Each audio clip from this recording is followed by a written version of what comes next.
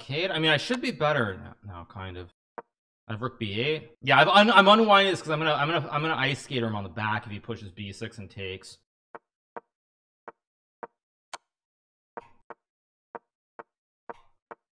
So here in rook b4, and I'm starting to really outplay him now. And now I have rook b2 with the classic wooden shield as well.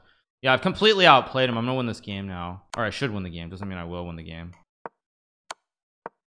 How do I do this? No b6 move.